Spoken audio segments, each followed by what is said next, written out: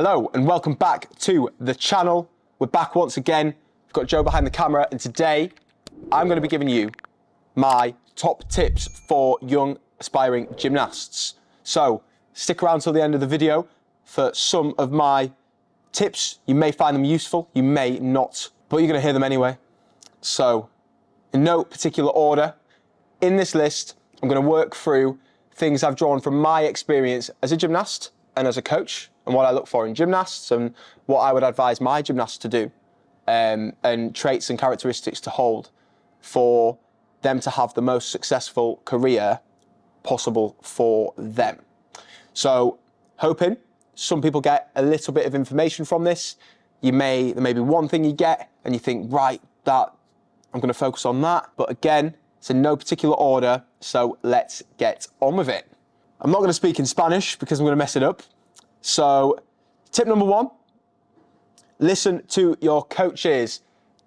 Sounds so simple, but I remember as a gymnast, there'd be times where my coaches may say something, and when you're in that moment as a gymnast and you're really used to a certain coach and you've had them for a long time, you can often not fully understand the important advice they're actually giving.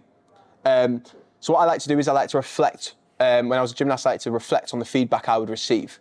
So without moving on to a different point, from what the coaches tell you, okay, that is going to be very purposeful information, okay? They're not going to be lying to you.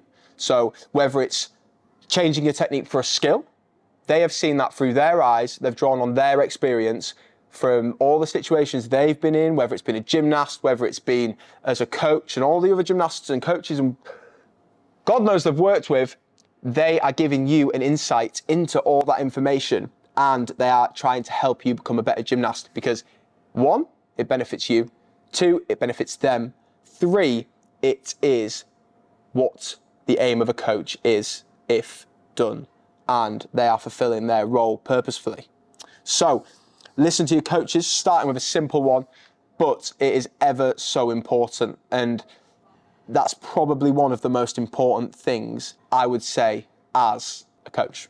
Number two, so next one, and again, one of, I think, I'm going to say that on every single point, all right, one of the biggest one.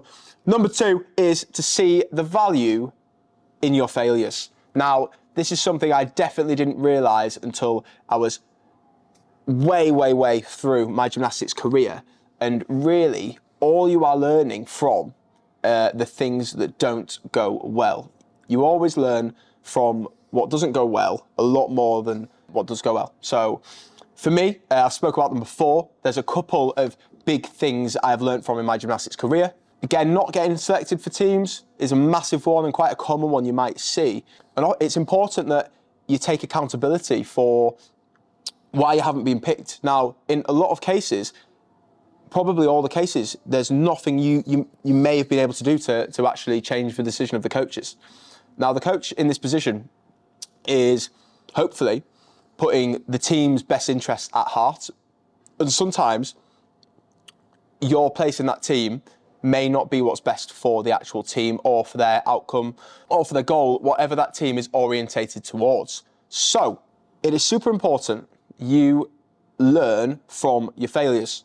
Again, we came 4th place at the 2018 European Championships. I would say that was probably one of the biggest learning experiences from my gymnastics career. It taught me so many things. It taught me that it's not always going to go your own way. Sometimes you may have felt you were prepared for something and maybe you fully weren't. It taught me that there's lots of different variables that sometimes you can't control within gymnastics. Again, gymnastics is such a tricky one because a lot of the variables are fixed in the competition.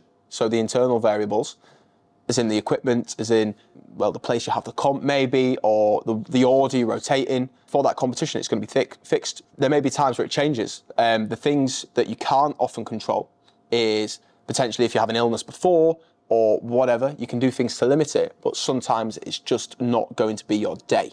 Okay, so you've got to draw from these experiences, reflect, review, like in the first point, and that is going to be a big point throughout this video, reflection. But you've got to review what you've done to go forwards and progress and make yourself a better gymnast as a whole. Okay, number three, let yourself be pushed by others, but remember it's your own journey. Now, what I used to do when I was younger is I used to compare myself to other people.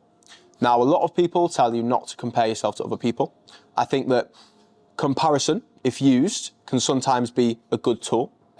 Unfortunately, I don't think it is massively positive to always compare yourself to others. I think you can look at other people, and I always say that I often listen to or have the most respect for someone who's been where I want to be, or they've done something I want to do.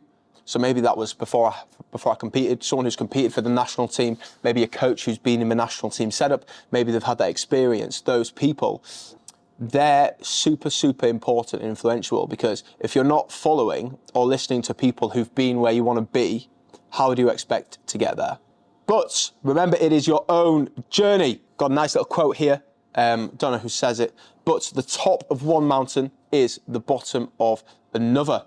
And again, that's so, so true. You'll realise as you get a little bit older in life that you work towards a certain goal, and your life may feel like that goal that's the only part of your life. I mean, when we were working towards a bronze medal at the Europeans, or a medal in general, for so many years, I dedicated my life kind of to that goal.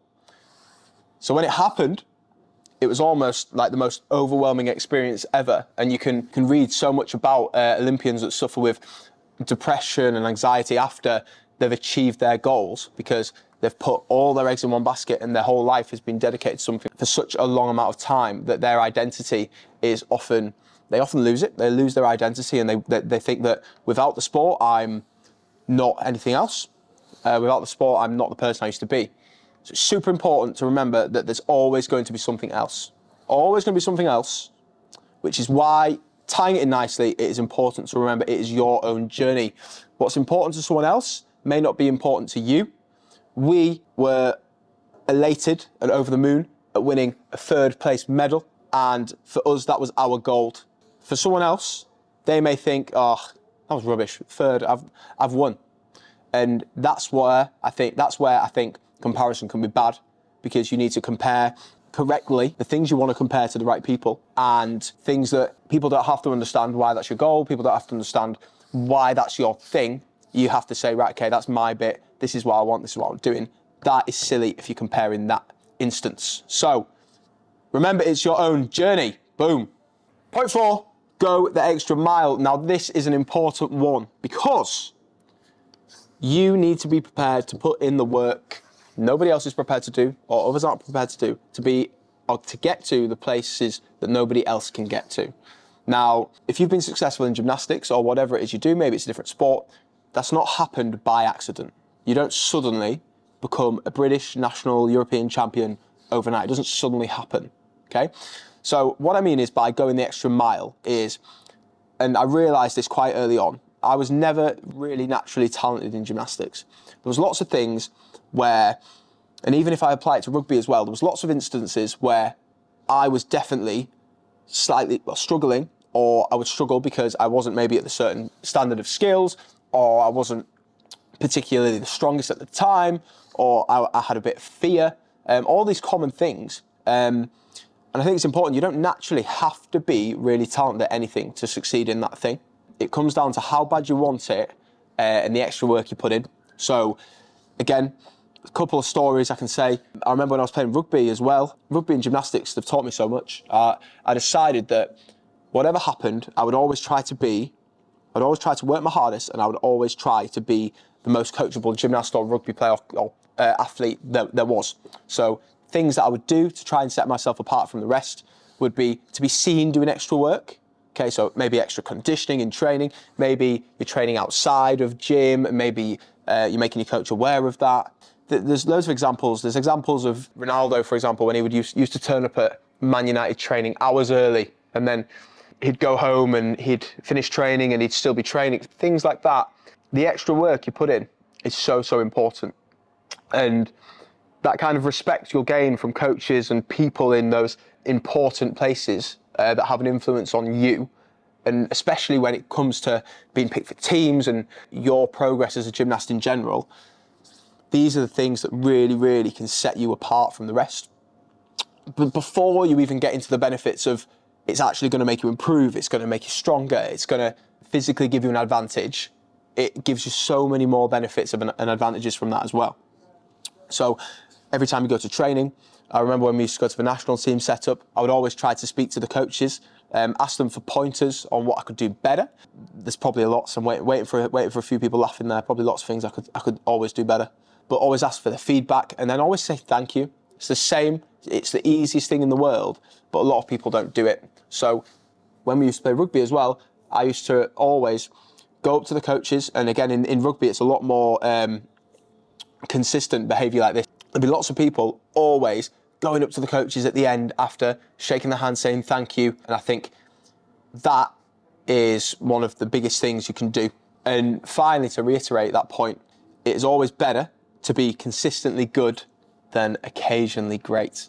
And that's, again, I've heard that, I can't remember where I've heard that from, but that's something that sticks with me a lot, because the person that shows up every single day, no matter how they feel, when they're tired, whatever, and even if you're working at a low rate, for example, they're going to do better than the people who don't do a lot, but occasionally they can be good.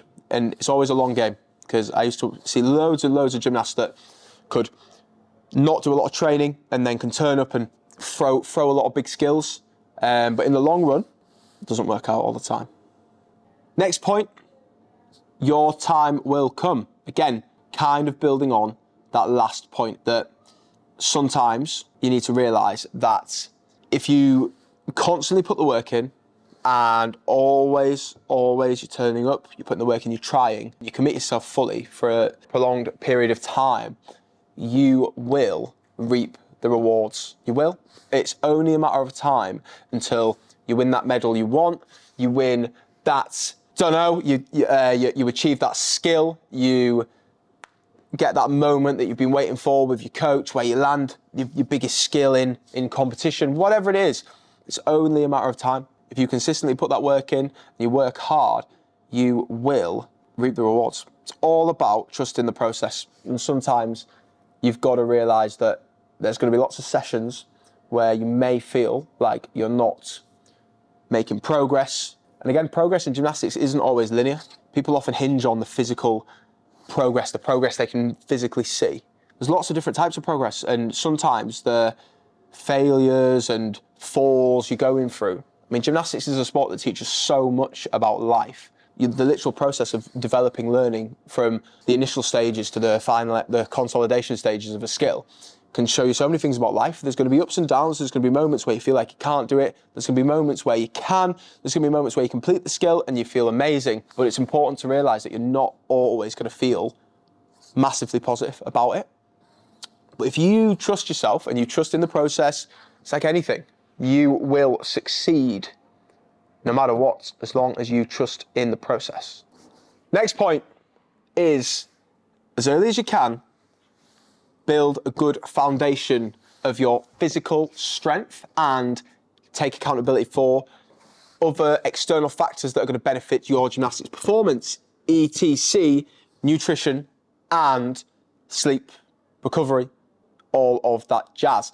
If you can get a hold of these things outside of the gym, you can often make vast improvements inside the gym. That's why I love working with athletes through JF Coaching, my business, where we work on strength and development, athletes, specifically gymnasts as well, and working on that element of recovery, injury prevention, strength and conditioning, explosive power development, all those key fundamentals that a gymnast needs that necessarily doesn't take part in their technical training in the gym. So if you can get a hold of those key areas, it might not be you need a strength and conditioning coach. If you're 7, you don't need a strength and conditioning coach. Yeah, or if you're in recreational gymnastics, you're likely not going to need a strength and conditioning coach, okay? But that doesn't mean you can't develop in your physical ability at home. You can't do extra work, even the things your coaches are telling you to do in your conditioning in the gym. Doesn't mean you can do extra in the gym, training, at home. Doesn't mean you can start to develop more knowledge surrounding your nutrition, your sleep, and understanding the importance. They are absolutely fundamental in being a good, successful, well-rounded gymnast. Final point is gain different experiences. Now, again, this is super important. I think I always remember different experiences that I had, whether it was with the national team, whether it was with my amazing club that brought me up and developed me into the gymnast that I am and was. Scarborough Gymnastics Academy, the trips, anything you can do, camps. Again, it's another reason why I started our camps, Camp Aspire, to provide experiences for lots of gymnasts, whoever can be there, to provide experiences for these gymnasts that they may not normally get, and so they can learn from other coaches, so they can develop their skills, knowledge, and they can have fun and make friends for life. So gain more experiences. And again, you can do that. There's lots of different ways of gaining different experiences as a gymnast. So we are done. Another video over. I hope that has provided a valuable insight and you've got some tips there. All of them, some of them you may find useful and hopefully something you can have a think about and hopefully reflect on that may help you become a better gymnast or even help the way you approach your training lifestyle towards a gymnast. And again, that's from my perspective as a gymnast and a coach, and what I would advise children I work with, gymnasts I coach day to day, camps, etc. That's what I would do, and you're receiving some of that advice in these points. So again, thanks for watching. Thoroughly enjoyed that one, and don't forget, like, comment and subscribe. We've got gaining a small following currently, but again, we're loving the content, keeping it coming, flowing nice and fast. Comment down below if you've enjoyed the video. Excited for more of the same and different types of content coming soon. Check again the socials for more information about myself and my business, JF Coaching. May find it can help you in different ways with the services that we provide, and I will see you in the next one. Woo! Boom!